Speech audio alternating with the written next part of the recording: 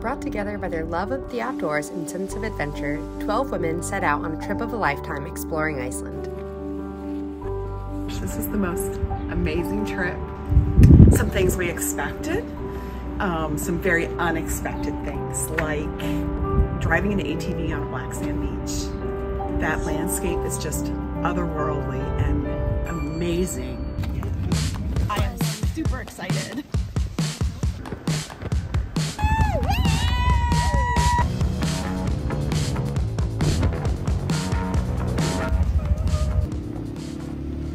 The thrill of climbing a glacier.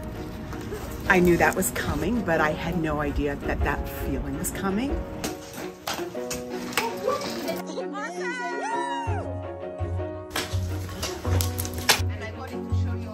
Good job. One of my favorite parts of the trip was when we got to walk behind the one waterfall and just kind of all this water, and it was just, it's surreal. The whole thing was just surreal. It was the most amazing trip, and I'm so glad I came.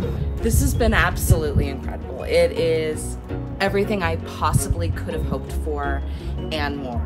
I got all the adventure, I got all the luxury. I've been in hot springs and lagoons, but I've also hiked through the rain to incredible waterfalls. Knew I wanted to travel.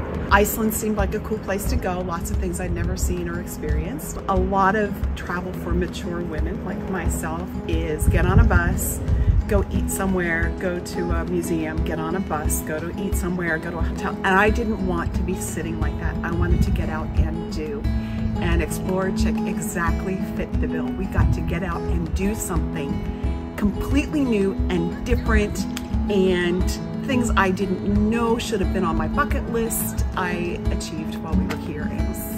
It was the perfect trip for me. I love to travel, but it takes a lot of time and energy and emotion to plan a trip. And I'm always the one who's checking the reservations, and I have the Excel spreadsheet going and double checking all of those details. And I really this year wanted to take a trip where I didn't have any mental load. I didn't have to spend any time or energy. I just had to show up, and I got to have an incredible experience, and this was exactly that.